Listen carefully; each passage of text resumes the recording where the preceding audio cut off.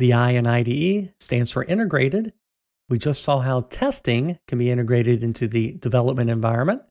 In this tutorial step, we're going to make our app component parameterizable, and along the way, see how the integrated debugger can help us discover problems when we're doing testing.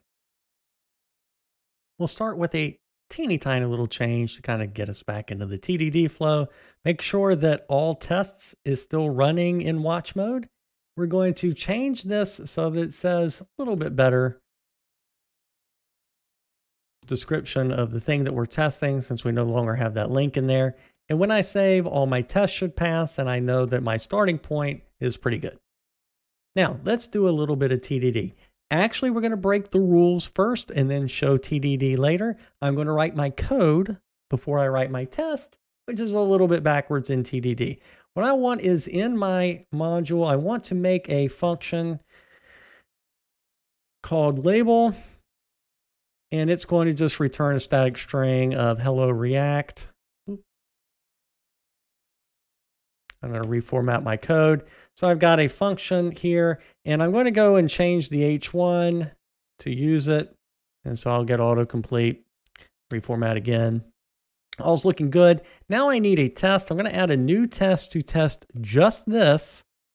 So I'll say test that it generates a label.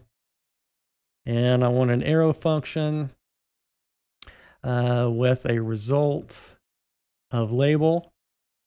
Look, it fails already. That's good. And I'm going to expect that result will equal a string of hello React. Now, we already know that this is going to fail when the test runs. When I save, the test fails. But I failed faster. Thanks to smart tooling, thanks to the IDE, I got a red squiggly telling me that this didn't exist yet. And so TDD helped me, but the combination of TDD and tooling and TypeScript and all of that stuff let me fail faster. To actually fix this problem, I could stop what I'm doing, go up to the top, generate the imports, or Alt-Enter, and let the IDE do the add import statement for me. Now when I save, my test run, and my test passes. Now let's say that in this label feature, we want the label to uppercase a parameter that's passed to it. So what I'll start with is a failing test. This is where I get into TDD a little bit. I'll write a failing test by putting this as hello React, and it's going to fail. And what I also need to do is go ahead and pass in a parameter. What I should do, actually, I'll put this back to React and save. And notice that the tests pass, but I get a red squiggly because I'm violating the contract. Label doesn't take an argument. Let me put this back to failing. Go red squiggly, put the cursor over it. Failing faster. The IDE is immediately telling me you're doing something that breaks the contract. So let's go over and fix it so that it doesn't break the contract. I'm going to accept a name. I want to convert this to a template string so that I can then say name. And what I want to do is to uppercase this. I'm going to save. When I do, the test passes, but this thing down here, that's a test failing on the first one because I didn't pass an argument. So if I come down here and I say React,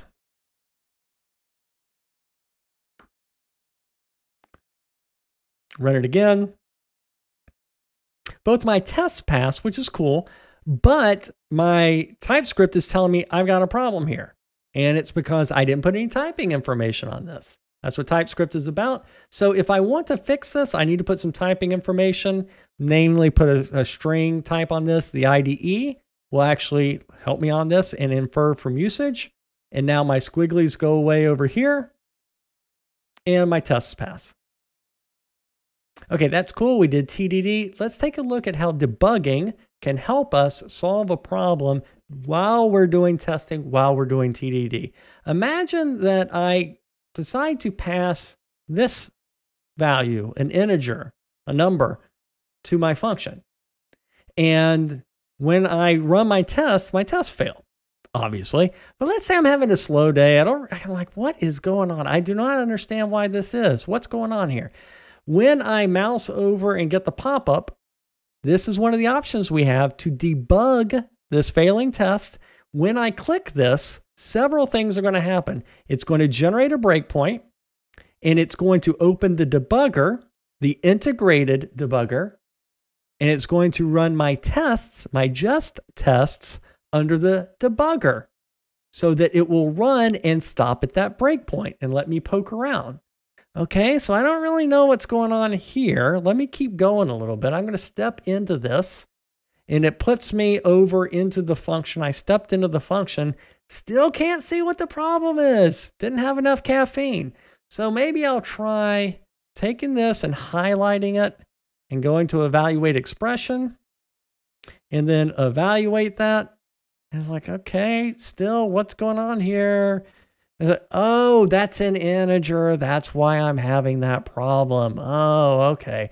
So I will go ahead and let this run to completion. Or no, that reruns failed test. I will go ahead and stop all of this and close my debugger, terminate it. And when I go back to my test code, I see that the breakpoint stopped. And if I go back and put this the way it was and save, this red gutter icon will disappear, the red squiggly will disappear, and my tests pass again. This is such an easier way to develop than sprinkling console log statements everywhere and trying to guess at what's going on. Use testing, use the debugger, use them together, integrated with your editor, and such a nicer experience.